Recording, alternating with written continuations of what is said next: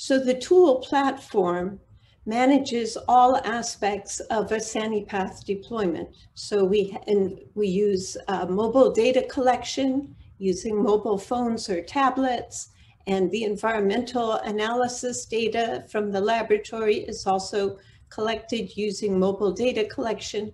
This goes into a database or repository that is on the Amazon web server. There's also a way to set up an account and customize that account for your particular city. And then all of the analysis of the data is done on the, database that's on the web.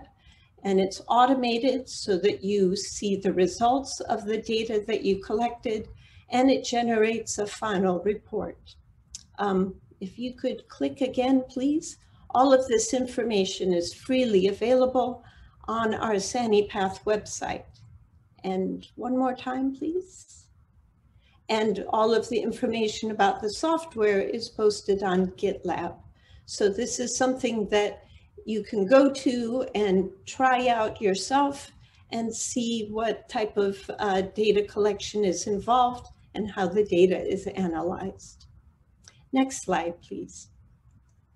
So the tool has several outputs. Based on the behavior surveys, you get an output of behavior frequencies. For example, here, this is asking how often do you have contact with open drain water, and showing the results as a pie chart of what proportion of people said they had never had contact with open drain water, and other frequencies of 1 to 5 times a month, 6 to 10 times a month, more than 10 times a month.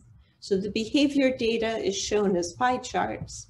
Over on the other side of this figure, we see the data from the environmental samples, where the x-axis shows the magnitude of E. coli contamination, and the y-axis is showing percentage of samples. So for this example, with drain water, you see that a high proportion of samples have high levels of E. coli contamination.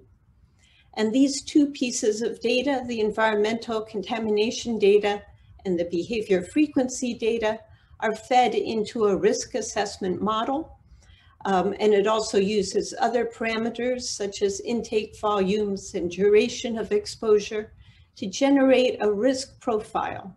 And in this risk profile, the proportion of people in red are the proportion of people in a neighborhood or in a city who are exposed to this particular pathway. So in this example, it would be exposed to open drain water. And the shade of the red, the color of the red, shows the magnitude of the exposure, or how much E. coli they are exposed to through this particular pathway. And this common metric of exposure to E. coli, which is an indication of fecal contamination exposure, allows you to compare the different pathways. It allows you to compare the risks of drain water, for example, to the risks of contaminated municipal water, or the risks of contact with flood water. Next slide, please. Next slide, thank you. So the tool generates a final report that uses the data and the results of the deployment.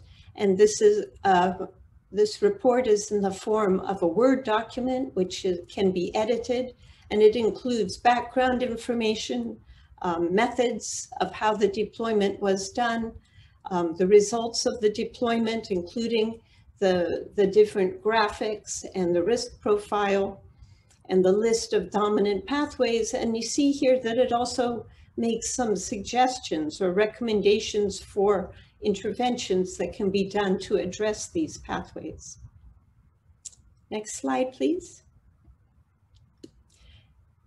To date, we have worked with partners around the world in 10 countries, 11 cities, and 48 neighborhoods to deploy this tool. And you can see that we have used this in 2 cities in South Asia.